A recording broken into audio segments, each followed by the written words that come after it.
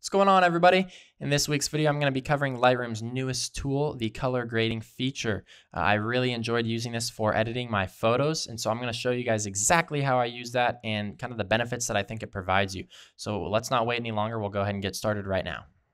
Okay, so I'm here in Lightroom, and I'm just going to show you guys really briefly how to use this new color grading feature. I've already added some basic edits on this photo.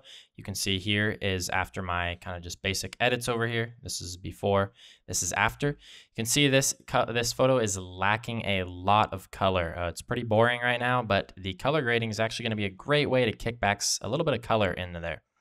So you can see when I scroll down, make sure you're in the develop module here. You can go down to color grading, open that up, and you'll have these three color circles here. And these are going to allow you to affect the midtones, the shadows, or the highlights.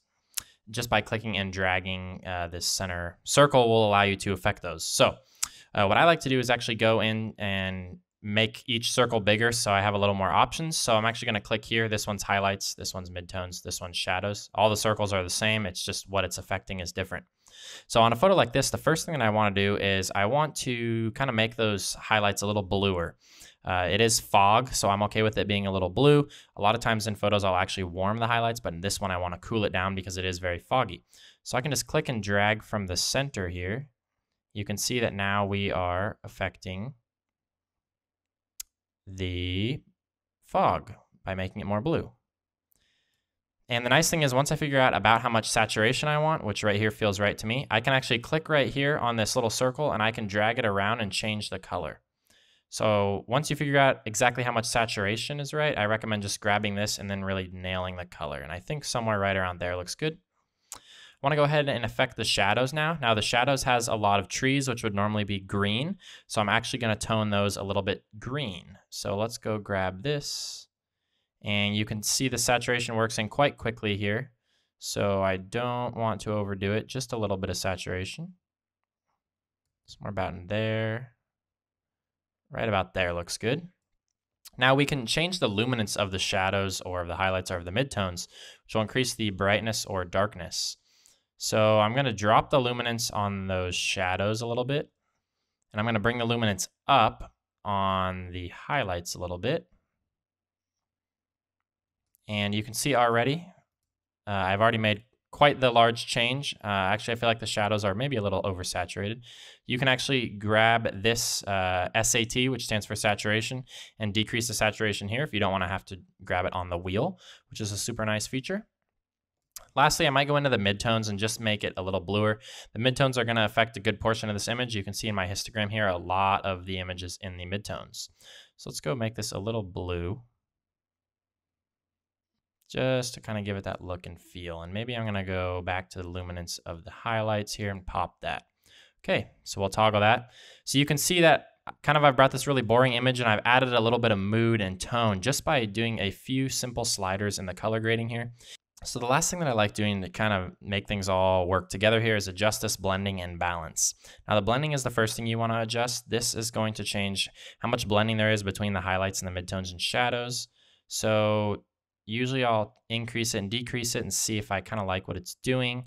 I'm actually okay with it right just above 50. Looks good to me. It's not doing much. It's not too big of an issue here, but if you are doing more saturation and you're really trying to tone the colors and the shadows and the highlights, that blending is going to come in handy. Now I'm going to affect the balance. If I increase the balance, we are going to affect more of the highlights and less of the shadows. If I decrease it, we're going to affect more of the shadows and less of the highlights. In this photo, I think I might increase the balance just to kind of give those highlights a little more oomph to them. And then I'm going to toggle that. And that's about all the color grading that I would do to this photo. So you can see before, after, and you can hit this button here to toggle it in Lightroom. So I understand not all of you guys have very foggy photos. You're not all from the Pacific Northwest, but you guys likely do have a photo similar to this one, just a nice clouds in the morning, some nice soft light and whatnot. So I've applied a few basic edits here in Lightroom. You can see that is after the edits. So I've kind of neutralized the photo a little bit as opposed to this yellow tone. Now I'm going to go down to the color grading. And I think the first thing that I want to do here is I want to kind of make these shadows a little bluer. The shadows come out kind of green. And normally, realistically, the shadows are going to be blue because they're in the shade. So on most photos, you can make the shadows blue to give it a little more realistic look and feel. Probably about that much saturation. Right about there. So let's toggle that.